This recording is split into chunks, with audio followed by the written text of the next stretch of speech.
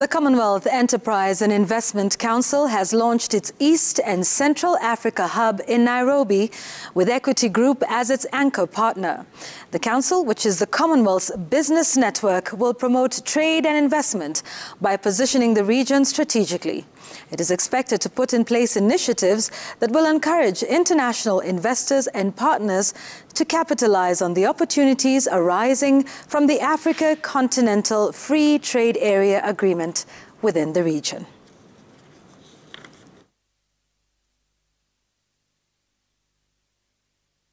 For the last 75 years, Africa has operated on a system that has marginalized it because it was not on the table. But as fate would have, the world has been forced again to rethink, and the world is resetting itself.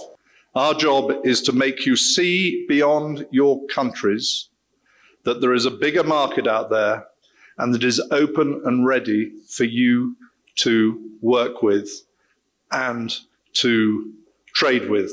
We are putting up in every county an industrial park for aggregation and manufacturing in every county,